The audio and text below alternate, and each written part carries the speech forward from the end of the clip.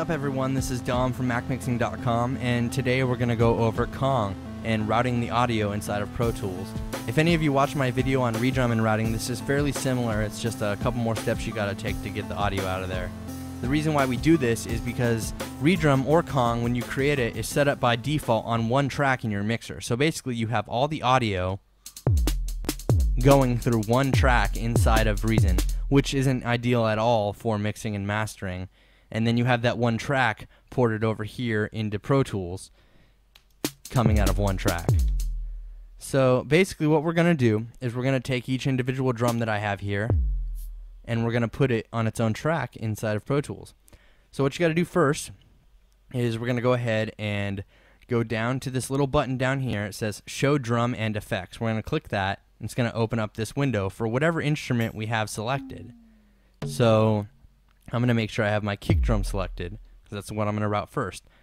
Now you're going to go down to the bottom and you see Drum Output, and it says Master Effects right now. Well, what that's basically doing is it's just sending the master output of the drums to the master output of Kong to the mixer window, to the mixer.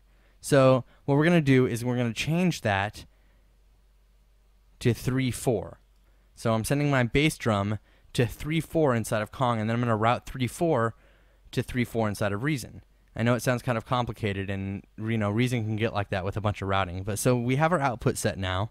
So now we're going to flip around to the back here, and now I can go ahead and I see that I have 3/4. Well, I routed my kick drum, which is pad 5, to 3/4, and there's a lot of numbers involved here. But just remember, I routed my bass drum to 3/4. So I'm going to take 3/4 and route it to audio out 3/4. I'm basically telling Kong to send the bass drum's audio to 3/4, and then I'm sending the outs of 3/4 to my audio 3/4 on my I/O. Once again, it's kind of a tongue twister. It gets confusing, but it's not that hard. So what we're going to do is I'm going to go ahead. I have this track labeled kick here. I'm going to go and add my Reason Rewire insert. And I'm going to pull that up here, and by default it's going to say mix left, mix right. So we're going to change that to 3/4. And so now when I play 3/4, I should just have my kick drum coming out. Let's check it out.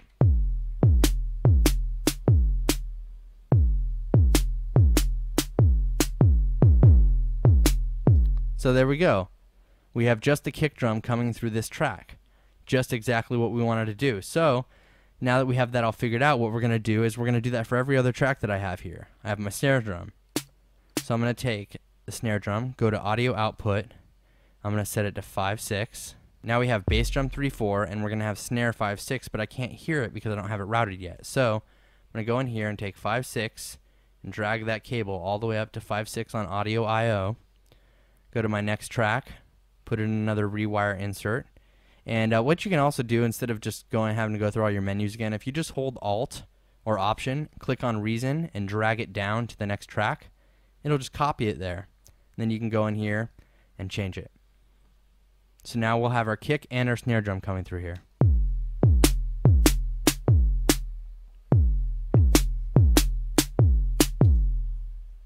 And so basically that's it. Let's see what else we have playing here. So we have our Kabasa here. So I'm going to take Kabasa, I'm going to take it, and I'm going to route that to 7/8 and do the exact same thing. It's all repetitive steps, but it's how you get there.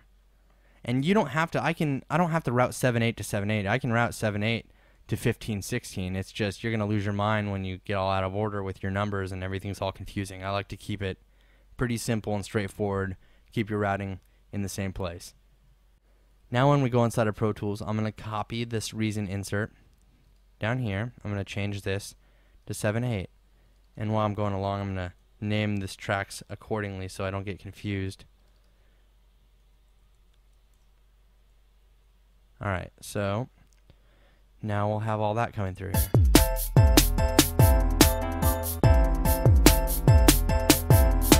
And as you can see, I have full control over all these instruments inside of Pro Tools.